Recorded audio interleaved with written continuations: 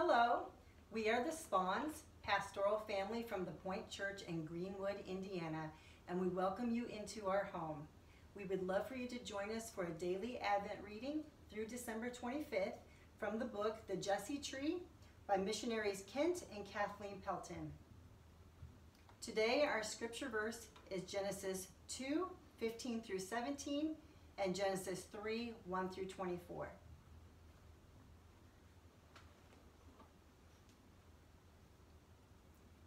The Lord God took the man and put him in the Garden of Eden to work it and take care of it. And the Lord God commanded the man, "You are free to eat from any tree in the garden, but you must not eat from the tree of the knowledge of good and evil, for when you eat from it, you will certainly die." Now the serpent was more crafty than any of the wild animals the Lord God had made. He said to the woman, "Did God really say you must not eat from any tree in the garden?" The woman said to the serpent, "We may eat fruit from the trees in the garden, but God did say you must not eat fruit from the tree that is in the middle of the garden, and you must not touch it, or you will die." "You will not certainly die," the serpent said to the woman. "For God knows that when you eat from it, your eyes will be opened, and you will be like God, knowing good and evil." When the woman saw that the fruit of the tree was good for food and pleasing to the eye, and also desirable for gaining wisdom, she took some and ate it. She also gave some to her husband, who was with her, and he ate it. Then the eyes of both of them were opened, and they realized they were naked. So they sewed fig leaves together and made coverings for themselves.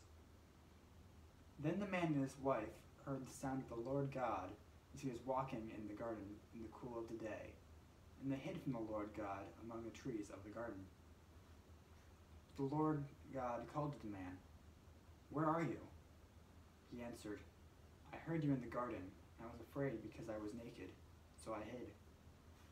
And he said, "Who told you that you were naked? Have you eaten from the tree that I commanded you not to eat from?" The man said, "The woman you put here with me, she gave me some fruit from the tree, and I ate it." And the Lord God said to the woman, "What is this you have done?" The woman said, "The serpent deceived me, and I ate." So the Lord God said to the serpent, "Because you have done this, cursed are you above all livestock and all wild animals. You will crawl on your belly, and you will eat dust all the days of your life. I will put enmity between you and the woman, and between your offspring and hers. He will crush your head, and you will strike his heel." To the woman he said, "I will make your pains in childbearing very severe. With painful labor you will give birth to children. Your desire will be for your husband, and he will rule over you." To Adam he said, "Because you listened to your wife and ate fruit from the tree about which I commanded you, you must not eat from it. Cursed is the ground because of you. Through painful toil you will eat food from it all the days of your life. It will produce thorns and thistles for you, and you will eat the plants of the field. By the sweat of your brow you will eat your food until you return to the ground, since from it you were taken. For dust you are, and to dust you will return." Adam named his wife Eve, because she would become the mother of all the living. The Lord God made garments of skin for Adam and his wife, and clothed them. And the Lord God said, "The man has now become like one of us, knowing good and evil. He must not be allowed to reach out his hand and take also from the tree of life and eat, and live forever." So the Lord God banished him from the Garden of Eden to work the ground from which he had been taken. After he drove the man out, he placed on the east side of the Garden of Eden cherubim and a flaming sword flashing back and forth to guard the way to the tree of life. Here are two discussion starter questions. Which one of the 10 Commandments did Adam and Eve break when they first sinned? And why do you think that? What do you think? Well,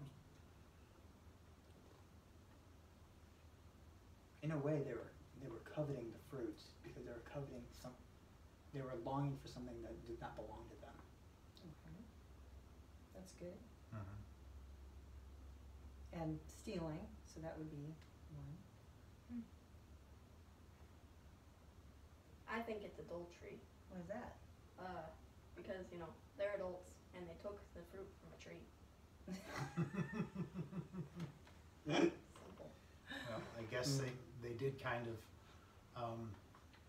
betray God and their relationship with God. Yeah. They were unfaithful, weren't they? Yeah, unfaithful. Sin is bad business. Nobody wins when somebody sins. Yet, sin is rampant in our world. Every religion in the world has its code of ethics or rules of morality and attempts to keep some sanity in society. Because when people think they can do anything they feel like doing, others end up paying the costs too. Adam and Eve sinned. It affected the rest of humankind after them. Now we know that we are all sinners. This means that every one of us has broken God's laws.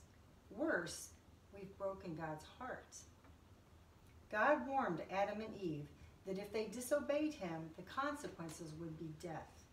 Maybe Adam and Eve didn't understand how serious death would be. Maybe they didn't even know what death was. But God did know and understand. And when they sinned, it hurt terribly, because the most precious part of all of God's creation, which is humankind, and the ones that were created in God's own image, now had to die. We have to die. They would never be able to know the true life that God had intended for them. That's where Jesus comes into the picture. God's own Son, Jesus, would one day suffer the consequences of man's sin. Even though Jesus was perfect and never sinned, he would die for us so that we could share in his life. It's a beautiful picture of how much God loves us. This is one big reason we celebrate the birth of Jesus every year. It is a celebration of God coming to earth to live with us, Emmanuel, so that we could experience true life instead of death. Perhaps this would be a good time to discuss, or just simply to consider anew, the consequences of sin, the meaning of death, and the great gift we have in Christ Jesus. We're going to go ahead and sing Come Thou Long Expected Jesus.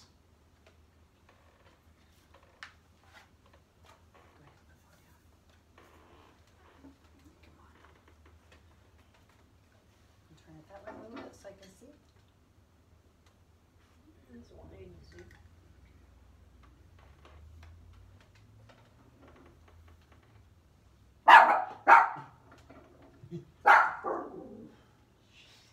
There's a truck going by. Okay.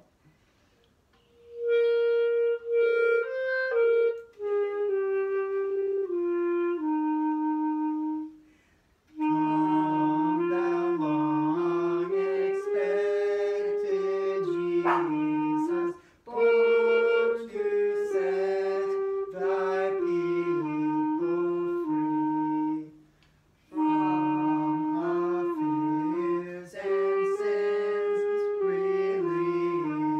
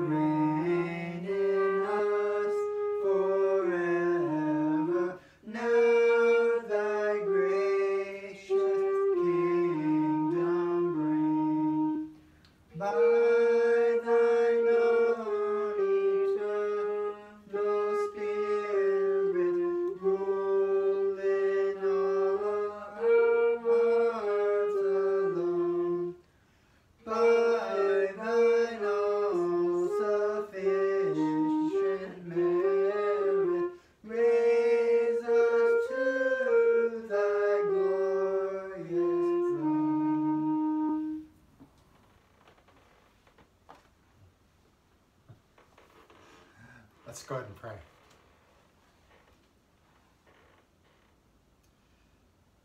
Father, we pray right now that for those of us watching, experiencing this, that you would just look upon us and forgive us of our shortcomings, of our sins, cleanse us and change us, that we may enjoy the life that you intended us to this Christmas season and beyond. May you be glorified in us as you were glorified as a babe those many years ago. We pray this in Jesus' name. Amen. Amen. Thanks again for joining us. We'll see you tomorrow.